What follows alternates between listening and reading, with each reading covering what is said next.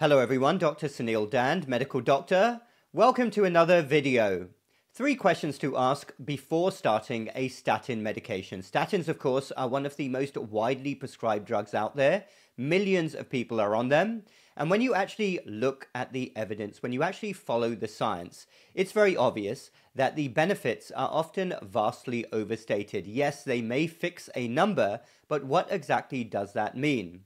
And the sad truth is that evidence-based medicine has really become something of a joke. It is really more about following the money trail most of the time. I don't think most doctors even realize that they're being completely played. But let's not take blame away from the medical profession. Doctors are supposed to be intelligent people. They are supposed to exhibit a sense of intellectual curiosity, to ask questions when something doesn't seem right, to raise their voice.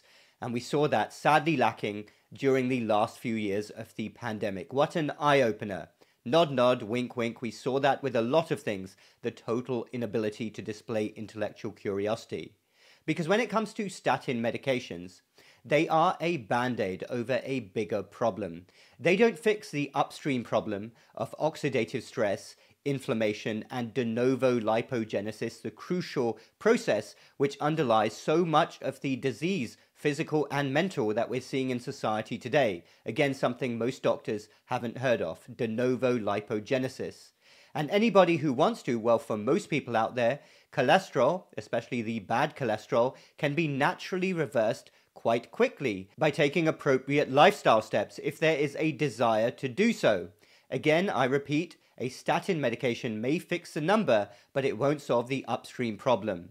So here are 3 questions then to ask your doctor before starting a statin medication if we really want to be true to science. Number 1, how will this really help somebody in my particular demographic? Again, we are really following the evidence here because this is often data from the actual pharmaceutical company. What could be more following the science than that?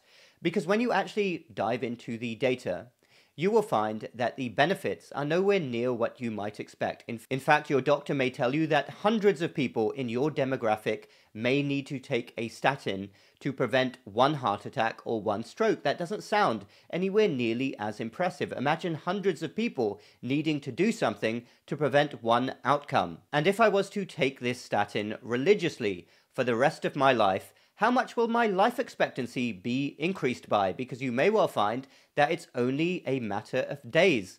That's it. When you dive into the data, that doesn't sound anywhere nearly as impressive. How does that compare to cutting the amount of bread you eat or cutting the amount of sugar you eat in half? You may find that that will increase your life expectancy and also reduce your chances of having a heart attack by multitudes more than the pill you are about to take. Number 2, second question. I understand, doctor, that this will fix my number. It will lower my cholesterol. But will it touch the upstream problem? You will sound very smart when you ask this question, especially if you throw in terms like, will it fix my oxidative stress and mitochondrial dysfunction? Or are we putting a band-aid over a bigger problem? I could draw a few analogies here. I could approach your car with some spray paint and paint it yellow, and then be very excited that it looks yellow. But what does that actually mean? What have I tried to achieve there? And what is the difference going to be? Or another analogy, you could have a hole in the wall caused by an explosion of termites. There's an infestation. And you come along and you put a picture over the hole and you feel very happy that you've covered up the hole. But what's happening behind? The termites are absolutely exploding, and it's only a matter of time before they break through again. So I would like you to ask your doctor that, and hopefully they're a good doctor and they will explain to you that yes, we are only going to fix the number. This is a temporary band-aid, but you are way better off working on some natural holistic pillars to reduce your cholesterol and solve your oxidative stress and de novo lipogenesis problem naturally. Number 3, third question. Tell me, doctor, is there a link between taking a statin medication and cognitive decline? This is something that I've made a video on before, and it does concern me.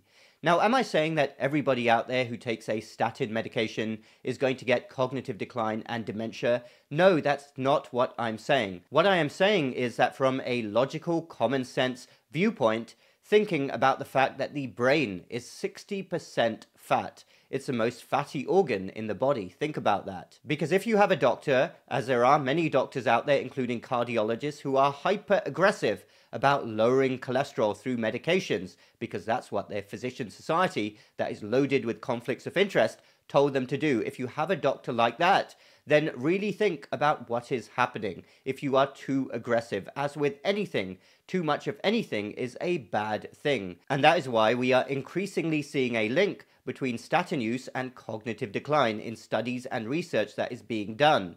So please ask your doctor that question, and if they don't know about it, hopefully they will be stimulated. He or she will actually look this up and ask themselves, am I doing the right thing? Especially in being very aggressive with trying to fix a number. So those are 3 questions then to ask your doctor before you're prescribed a statin medication. And hopefully you have a doctor who is intellectually curious. I love being asked questions like that.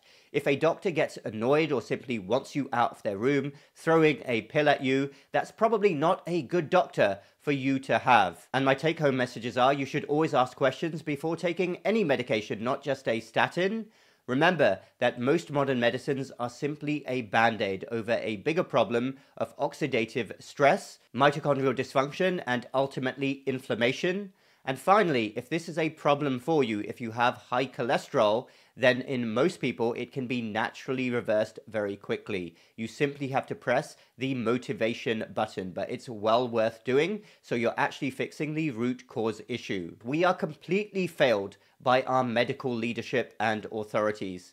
They are loaded up with conflicts of interest. They don't really have the true health and well-being of the population at heart, and that is why we are seeing all of the problems we are seeing. They are complete clowns, for want of a better word. And I leave you with this one thought. When you place a clown on the throne, they don't become king. The kingdom becomes the circus.